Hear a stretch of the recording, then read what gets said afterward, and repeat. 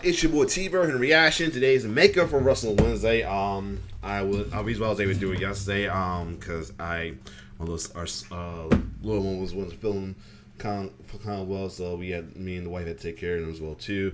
Other than that, we did a double Wrestling Wednesday early in the morning one, but hopefully I have time. I can put everything together since I'm a little time off for the week as well too. And, you know, I got a little last minute maternity leave, so your boy got blessed. But anyway, so we're gonna kick things off with the first half of our Wrestling Wednesday. Hopefully I can get most of the rest of it first, and that is post Night Champion based videos. We're gonna check out first all in one, 2 videos about 2 highlight moments of Night Champions, and then the next one will be new videos from parts unknown based off of what we got here is the new World Heavyweight Championship by Seth though. But yeah, we're gonna check out both post matches about both Seth Rollins and being the new World Heavyweight Champion, and the Usos, Jimmy Usos, not the Usos no more, had enough of the Tribal Creep bullshit, and Jimmy had to show he ain't nobody's bitch. So anyway, first thing first, we're gonna check out the Seth Rollins World Heavyweight Championship win with Polano Production as the real reason why Seth Rollins won. So without further ado, let's check that out. Let's get it. Seth Rollins just defeated AJ Styles at... Hold on a second, my volume is a little low. Well, y'all probably hear it, but my side, my volume's pretty low. Anyway, let's go. Night of Champions to win the World Heavyweight Championship. Seth Rollins and AJ put on a banger, as you would expect from the 2 opponents, but let's talk about the real reason why WWE had Seth Rollins become the brand new World Heavyweight Champion. There's multiple reasons why he won. The first one is that he's a top 3 wrestler in the company right now. Roman Reigns is clearly on the top. He's been the biggest star that the company has had for a few years now. The second and third biggest star is debatable. However, I would say that Cody Rhodes is number 2. Ever since returning in 2022, Cody Rhodes has quickly made a name for himself. And then there's Seth Rollins at the number 3 spot. Every single show, he gets some of the loudest reactions. Seth Rollins and his theme song are so over that there's a crowd in France, I think in Paris, who were singing it for 10 straight minutes. When someone is that over, you've got to make them the world champion. The second reason is that the fans were heavily behind him. Most WWE fans wanted him to become the World Heavyweight Champion, and the WWE has to give the fans what they wanted, especially because they didn't give the fans what they wanted with Cody Rhodes at WrestleMania against Roman Reigns. They did not. The WWE needed to make up for that to a lot of fans, so it makes sense. The third reason why he finally was given the World Championship is because he has not been a World Champion in over 1,300 days, so this was long overdue for him. It's a long overdue world title reign for Seth Rollins. Because Roman Reigns has been the #1 guy, Seth Rollins has suffered immensely. WWE knew that he wanted and deserved this world title run. And here's the thing, hold up, my bad. And I think Seth Rollins also felt that way. And plus the thing about a lot of folks saying that they made a title because they can't take the belt off Roman Reigns. I say you don't want to take the belt off Roman Reigns unless you got some Hulking politicking going on behind the scene with Roman Reigns, the tribal queen. You ain't that y'all can't. Y'all just don't want to. Let's keep it real. I mean, if I gotta go kayfabe side and go to the behind the scene politics, y'all don't want to get him up because kayfabe side is the winner is scripted, but obviously some reason y'all wanted to keep that belt on that tribal dickhead. But anyway, hold on a second. I'm back. Anyway, let's keep going.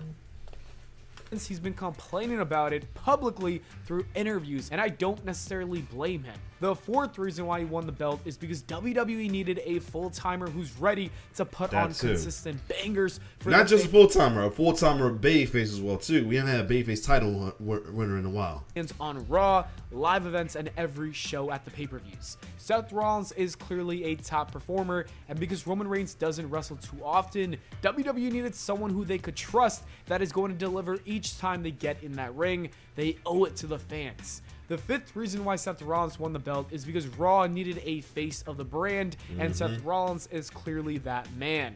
Let's be real, he's been carrying Monday Night Raw for a very long time, even before Cody Rhodes came to WWE, and because of that, it was an easy decision to make him the champion for all that he's done.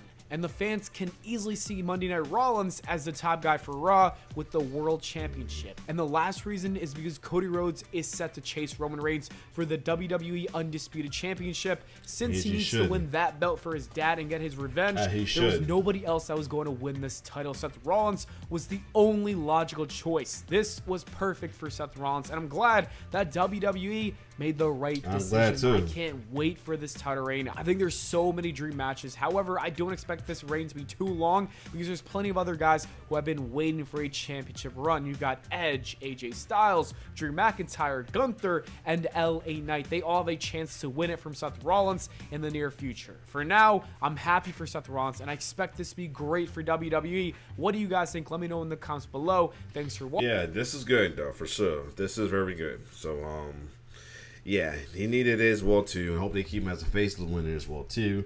Hopefully, they don't treat him as a typical babyface title holder that they do with the babyfaces, because they have not good record with babyface holders, title holders as well too.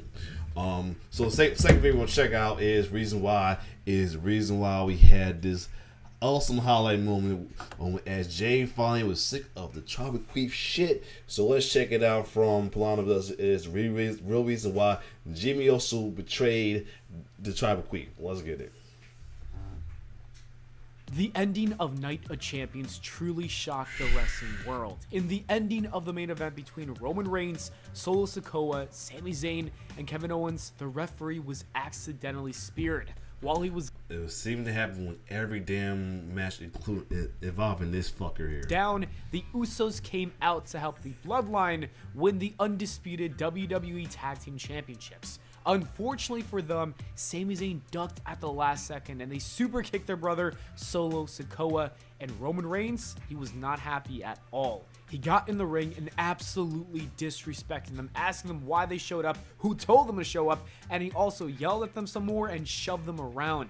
Enough was enough. Jimmy Uso decided to super kick Roman Reigns. Every moment of it, yes. Jey Uso that he was going to do what Jay should have done a long time ago, and he super kicked him one more time. Jey Uso was straight up depressed and stressed. They got this man stressing like crazy in 2023. First, Sami Zayn mentally destroyed him at the Royal Rumble, and now his actual brother did the same thing. Jimmy then told his brother that it was too late to go back, and Jimmy said that Jay had to choose his brother, and they walked out together. Sami Zayn and Kevin Owens took advantage, and they won the match. Roman Reigns was screwed and betrayed by his own cousin, and the storytelling was beautiful. This is truly the best story we've seen in WWE history, and I truly believe that. I haven't seen a story with so many different layers, and it hasn't gotten boring at one point. It only keeps getting better and better, and the question on everyone's mind is why? First thing first, hold up. First thing first, I gotta say that I'm glad that now that happened, they are finally away from the bloodline. It wasn't again. Yes, he fucked around, find out. But I'm glad they are not away from bloodline now. Now you can focus on the whole thing. And they got a feud with the Imperium and everything. I gotta say, first off, Kevin Owens' little segment one there was funny. With the whole segment, how funny was hilarious. Especially them calling Giovanni Vinci Body and Luke went what's the name, Slenderman, and go through the ears. Oh man. So I'm glad now they can play. Folks can love their title runs now. Cause folks was like already not liking it because they keep going to the bloodline and everything. But now they can break away from the bloodline and everything. But now I can't wait to see what's going to happen within the bloodline going forward with Jimmy and Jay though. But let's keep going. This is the real reason why Jimmy Uso betrayed Roman Reigns. There's a few different reasons actually. The first one is that WWE was wrapping up Sami Zayn's storyline. When he left the bloodline, he vowed that he would be the one to destroy the bloodline. So it's fitting that WWE kept him and Kevin Owens in this storyline. Because of his past with the Usos, it made sense that he was the one to try to convince them that Roman Reigns is a psychopath. This should be the end of Sami Zayn and the Bloodline. I don't think we're going to see them anymore. Thank God. The second reason is that WWE is looking to move on from the Bloodline faction. Please. Nothing lasts forever, and this program needs to come to an end, and it will but with time. Please, though, because it's getting stale. Well, like I say, the only reason I'm liking it more because it's involvement in baby faces now. Before it was like a one-sided thing for the heels to enjoy, and now they had some baby face cracking it with Kevin Owens, Sammy Turner, and now they got Jimmy Uso involved, and sooner or later possibly Jay, and could even be possibly Solo. So now I'm interested now. Now you got the thing more interesting for both the heel fans and the face fans as well too. So there's that. This is far from the end, but it's the beginning of the ending. Roman's dominance will most likely come to an end at WrestleMania 40. Therefore, he's got to lose his faction before then. The WWE planted seeds for Jimmy Uso to turn on him weeks ago, and this was the payoff.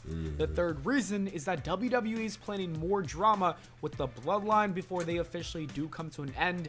Roman Reigns is most likely going to have a singles match with Jimmy Uso at Money in the Bank for the Undisputed Championship, and then Jey Uso will be stuck at a crossroads. His love for his brother will meet the fear that he has for the tribal chief. After some manipulation and some more toxicity, Jey Uso will finally break away from his cousin's mental prison. Jey Uso will most likely wrestle him at SummerSlam as well, and that's going to be a fire match. We saw it in 2020. We're going to see it again. We could also get a tag team match between the Usos, Roman Reigns, and Solo Sikoa. Anyways, after everyone from his family will leave him throughout the year, he's going to be at WrestleMania 40 all alone to wrestle the man who has the most love from his family, and that is Cody Rhodes in a rematch. This time around, without his family to help, he will finally be dethroned, and all this could not happen without today's betrayal. And that is the real reason why Jimmy Uso betrayed Roman Reigns at Night of Champions. And there's words that Cody might have a family member backing him up if well too. There's words that Dustin might be having his final run with AEW soon, so he might return. He might return to WWE in support of his brother. That'd be an awesome moment right there. To have his brother in there with him when he finally wins the championship. That would be an awesome moment right there. So other than that, what are your thoughts? I had to make sure my sound was open. I had to make sure I ain't doing the last minute sound thing. But yeah, that will be awesome. I will say that's gonna be an awesome moment right there when Dusty Goldust come back to WWE and help and support his brother. I will love it though. Get his brother involved in it. I'll love it. He probably not will help, but like get involved in a way. But yeah, I will love this. But other than that, if you like my reaction to both videos, like, share, subscribe to my YouTube channel. It's your boy T-Bear signing off. One love.